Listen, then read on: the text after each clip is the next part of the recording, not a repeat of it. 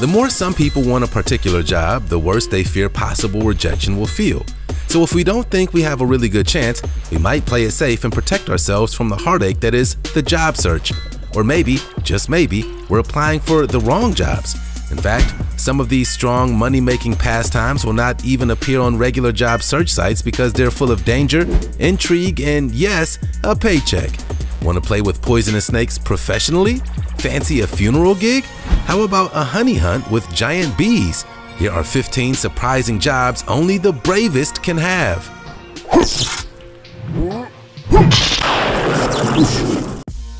Number 15.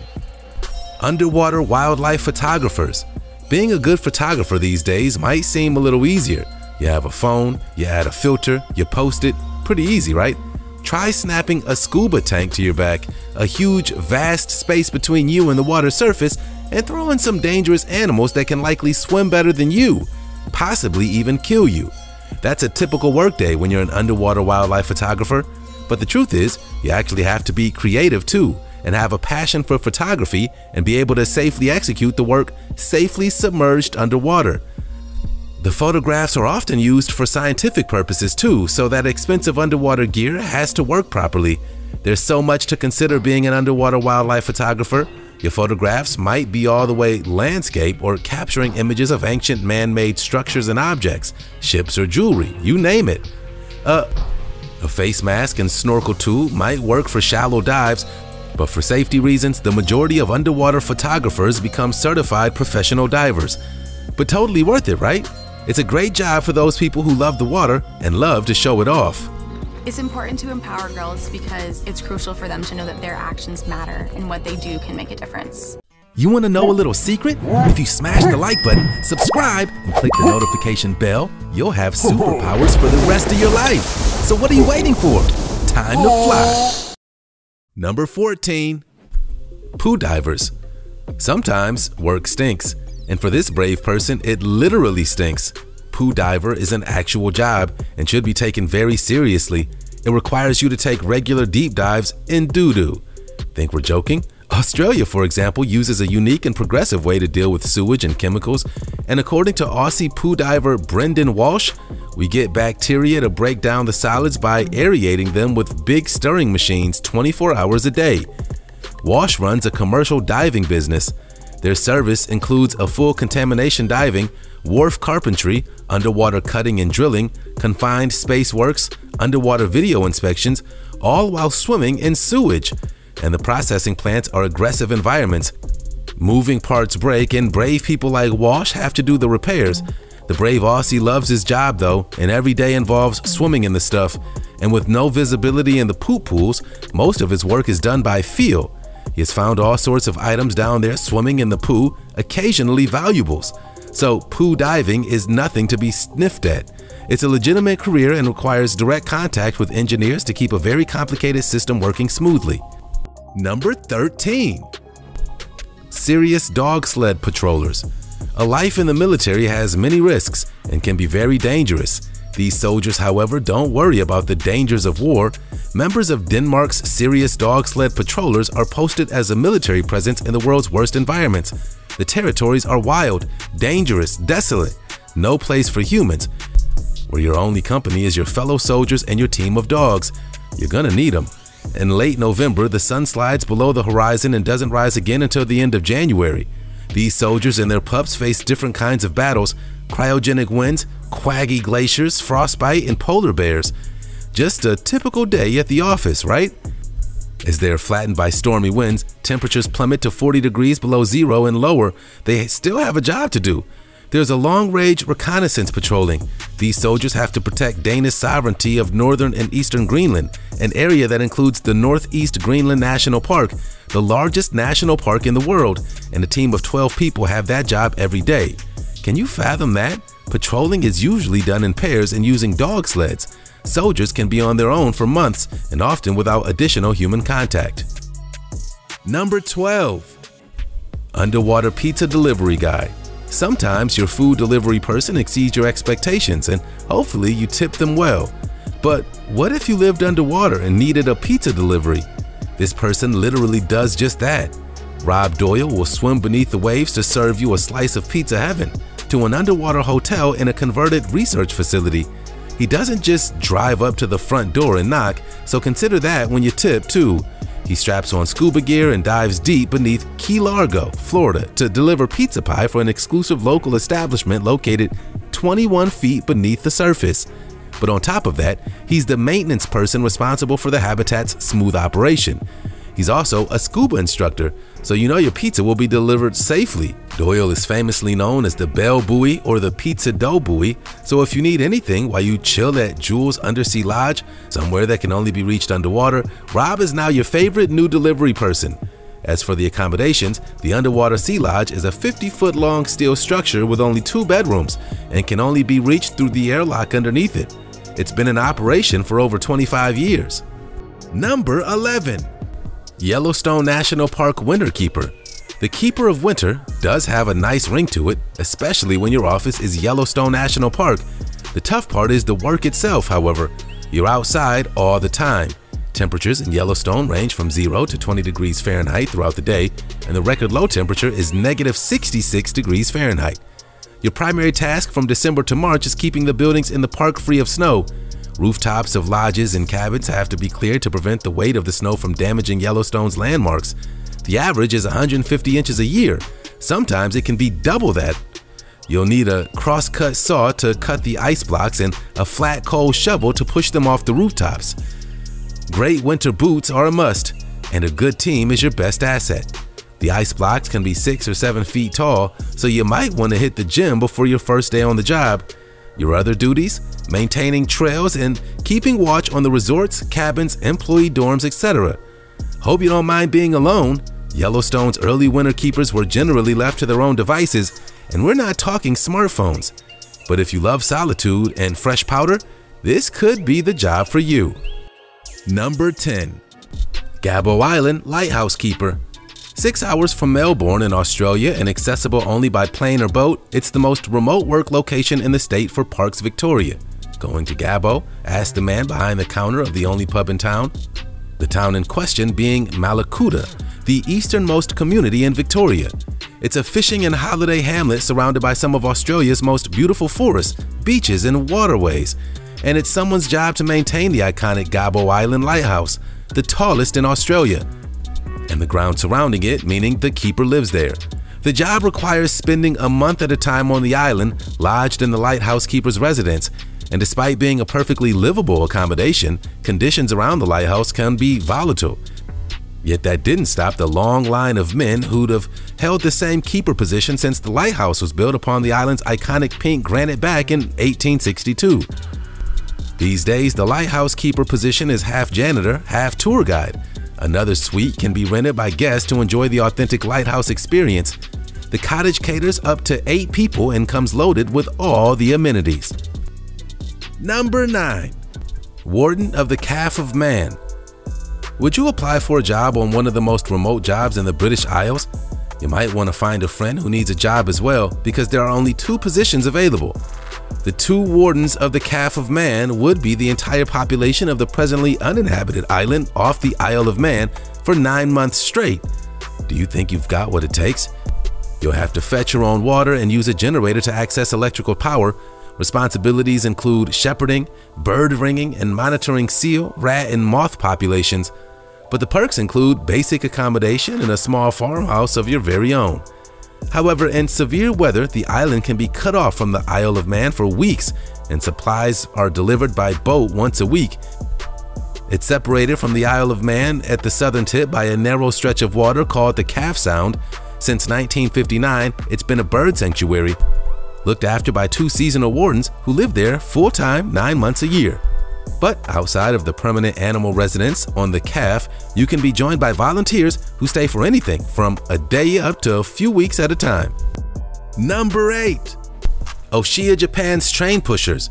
In Japan, travel by rail is serious business. In fact, the country's public transit is a pillar of engineering prowess and stunning efficiency. There is, however, one job in transit that has much more basic requirements to be done successfully.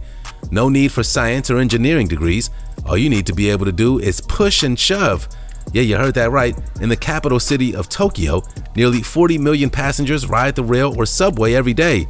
Because Japan's public transit operates often with maxed out capacities, a person is required to make sure passengers get on safely and don't get caught on the door. These people are called oshiya, and if they have to, they'll literally push and shove till you are on the train successfully. Bodies are pressed together so tightly against one another that most people can't physically move, and fire hazards and emergency evacuation are naturally a problem because of this.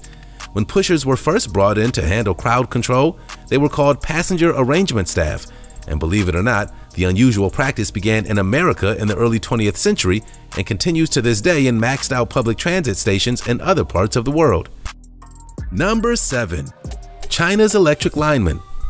The construction of an ultra-high voltage power transmission line in China is no joke. If you're sensitive about heights, we're going to assume this job is not for you.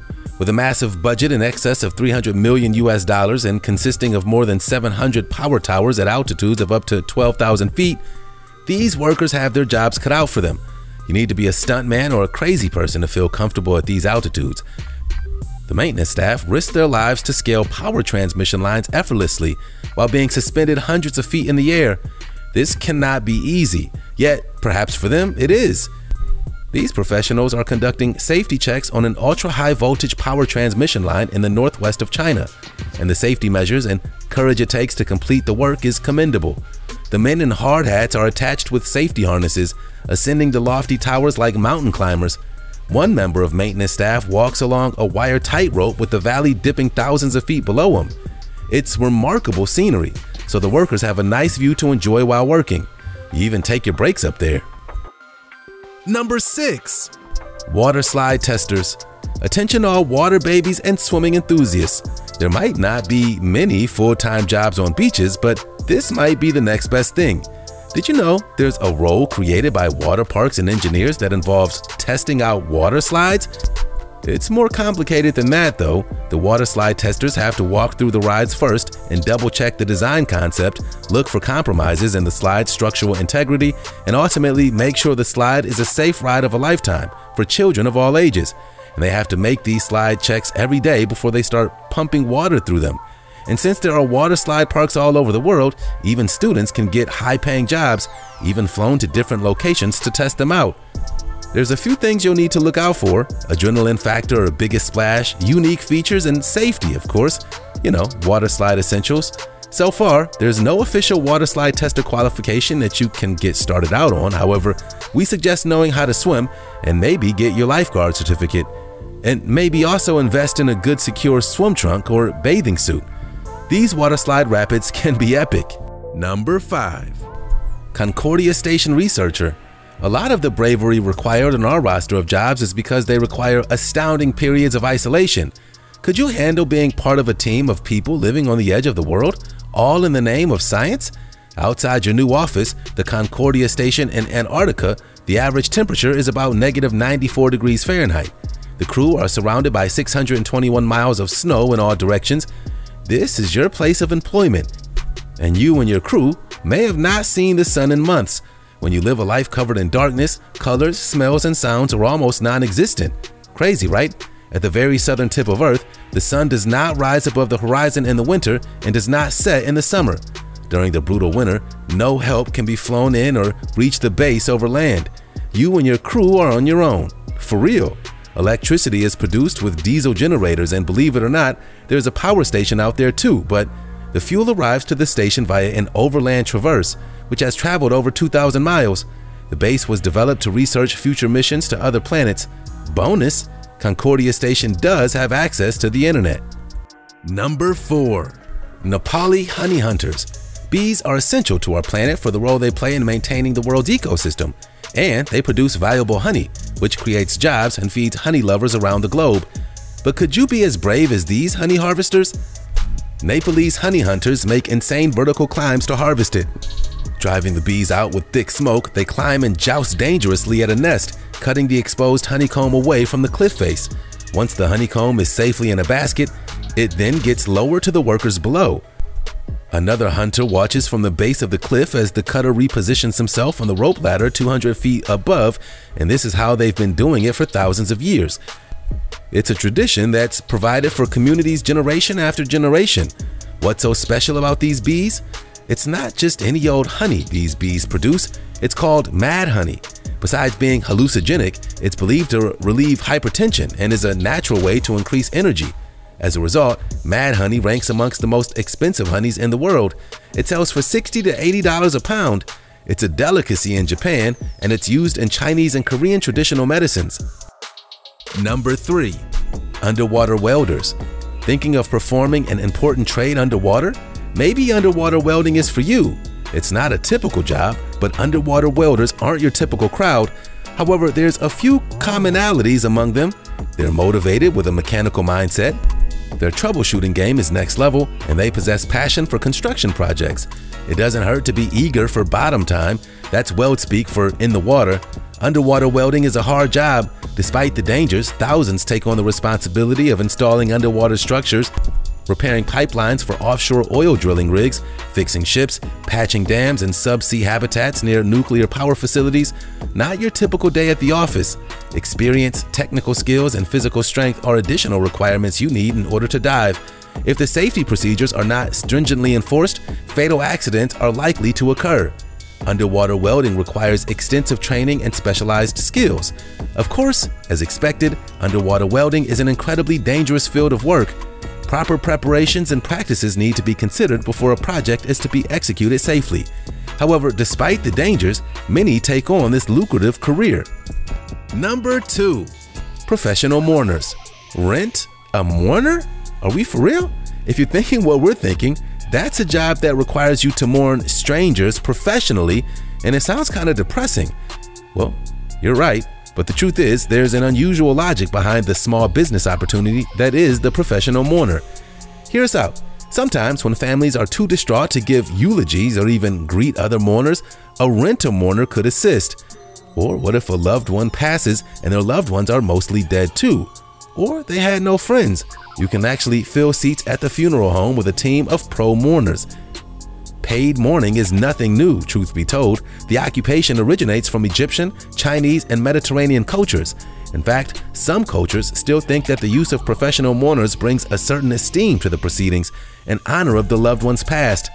Now, mourners for hire companies are popping up around the globe. Professional mourners are not necessarily required to cry, but they are required to research the deceased. They often end up knowing more than the regular guests. It is, after all, an acting gig for most of them. Number 1. Snake milkers. When it comes to dangerous jobs, up there with a stuntman and astronauts, a professional snake milker quite literally takes a bite out of the competition. The snake milkers are often required to use their bare hand to extract venom from some of the world's most poisonous snakes, including vipers and king cobras. Venom has potential research properties, so biological scientists may be looking for specific genetic markers or attributes of the venom to test in a range of medical applications. Treatments and cures can often come from the most surprising of places. Specifically, venoms have been used to treat blood clots, combat blood pressure, and reduce heart attack risk. And they use venom to create antivenom. However, it's just a dangerous and oddly traditional way to go about getting venom. In fact, a 2006 research paper published in Applied Herpetology estimated there are a total of 34 facilities in 21 countries that offer snake milking as a service. That means a very small number of very daring people are responsible for all the world's antivenom. They're specially trained in handling these sensitive and protected animals, which often have legal protection. To become a snake milker requires many years of education and practice.